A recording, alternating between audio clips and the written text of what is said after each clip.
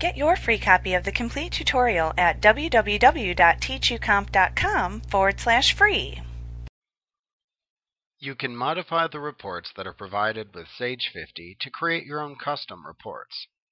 To modify a report, first select the report that you want to use as a basis for your custom report within the Select a Report or Form window.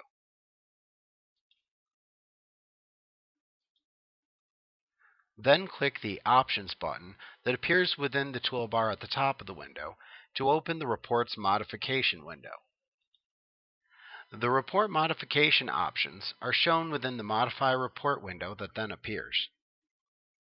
Now in the Filters section, you'll see the filters that are available for this report. Here you can change the criteria used to filter the report data. The available options will change based on what data is used within the report. To add a new filter, click on the name of the field within the filters list by which you wish to filter the data within the report. Then set any available options for the selected field in the adjacent area to the right.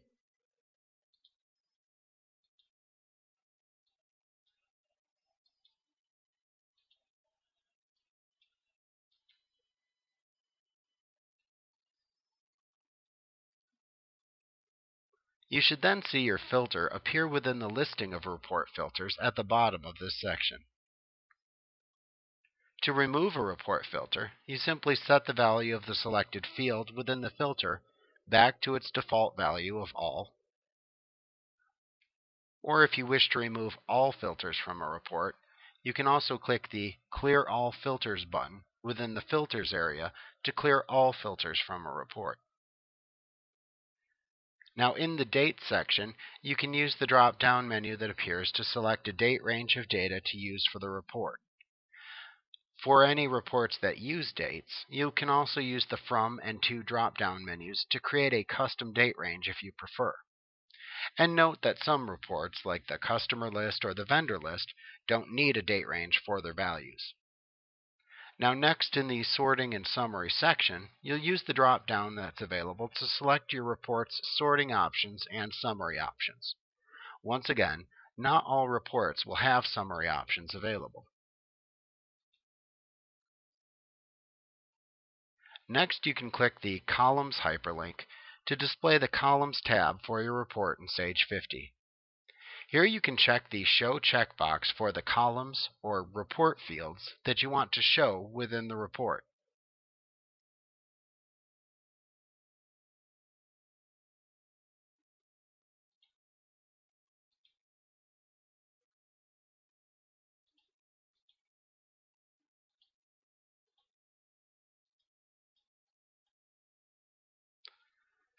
Now, as you check additional columns to show within the report, if you look in the Column Number column, you'll see their order from left to right displayed as a numeric ascending ranking starting with column number 1, which appears at the far left of the report.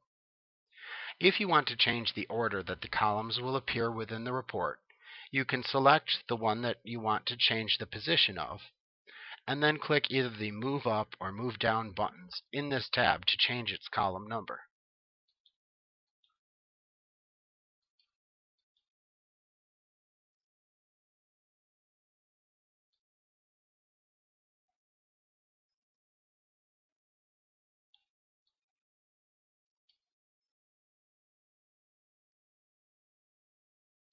Now, if you open the Columns tab, note that you can simply click the Fonts tab within the same dialog box to view font information for your report.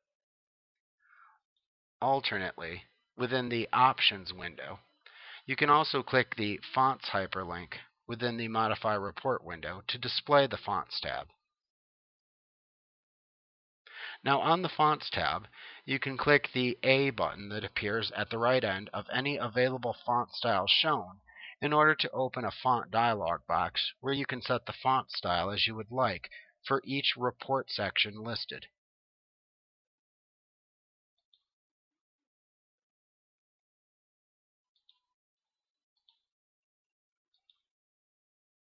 Here you can also input your report titles at the bottom of the Fonts tab.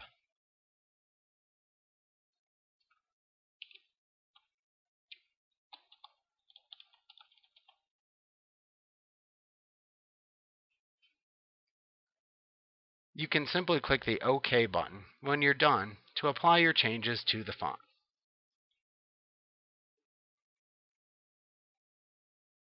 Now you can continue to modify the report layout. In the preview, you can change the width of the columns that are shown by clicking and dragging on the blue double-pointed arrows between the column headings in order to set their width.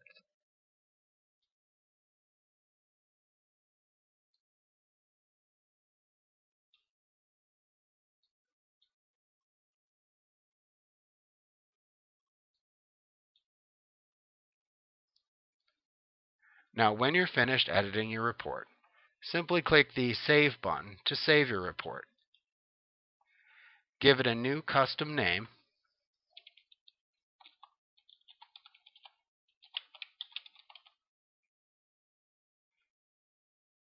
and then click the Save button within the Save As dialog box to save it. Now, in the future, this custom report will appear within the selected report category in the Select a Report or Form window. All customized reports have an icon of a blue wrench appear next to them within the Select a Report or Form window in order to distinguish them from the preset reports that are provided by Sage 50. Like what you see? Pick up your free copy of the complete tutorial at www.teachucomp.com/free.